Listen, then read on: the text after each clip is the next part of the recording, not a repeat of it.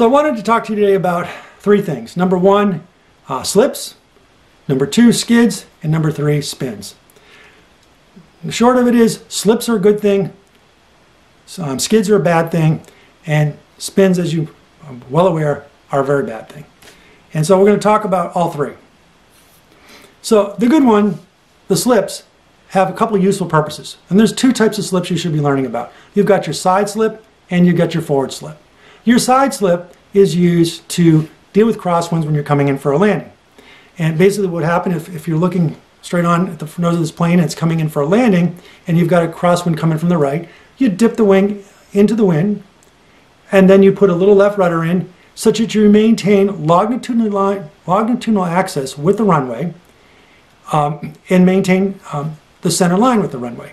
And as you come in and slow down, your upwind wheel would touch first and your downwind wheel would touch second.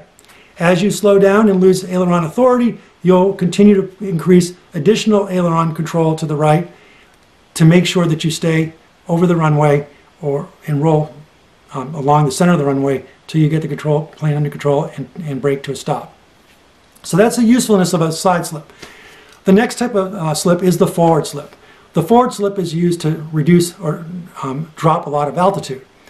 And it's very similar to the side slip, typically, but it's more robust in the sense that you might put in harder right aileron and more left rudder, possibly full left rudder in this case, and hard right rudder.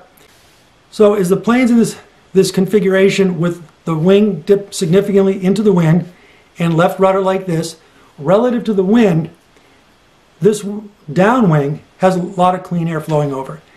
The upward wing has got dirty air blowing over it because relative to the wind, it's hitting the cowling and blowing up over the cowling and onto the swing. So this wing is more likely to stall if you get too slow and have too high an angle of attack. But if it does stall, that wing is going to drop, the nose is going to come down, and it'll begin to fly again because the wing will drop its angle of attack and you'll have no serious concerns.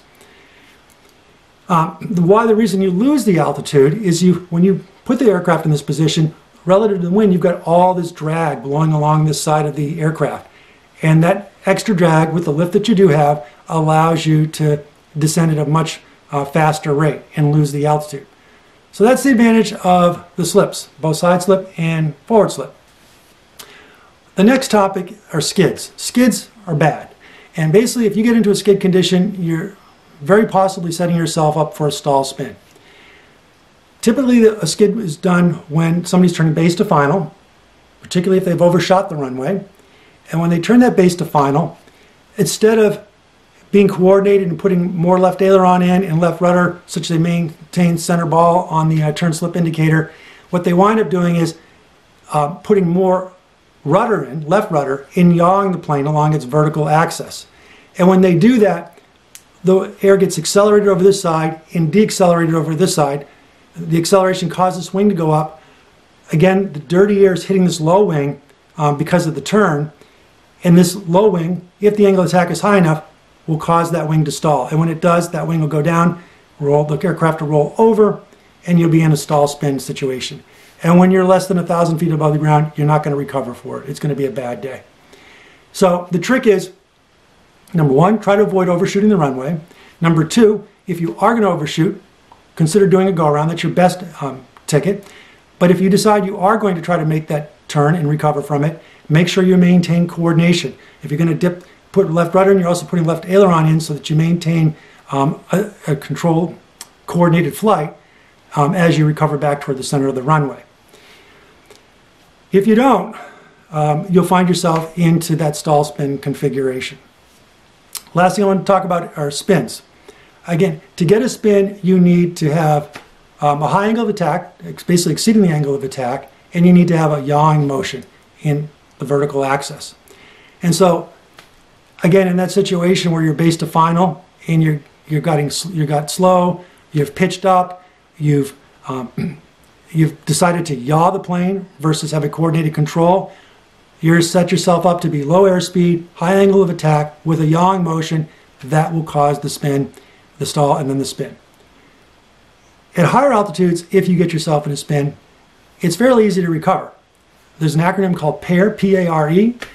Immediately reduce the power to idle if you see yourself get into a stall spin. Neutralize the ailerons. Apply opposite rudder to the spin and push the yoke or stick or elevator forward to break the angle of attack. Maintain that position until the spin stops, and then reduce the pressures to roll out of the bank and in the opposite rudder that you had in. Apply power and slowly start to pull yourself back up. Don't want to get yourself into a secondary stall, and recover in altitude and airspeed. And that's what you do to deal with a spin.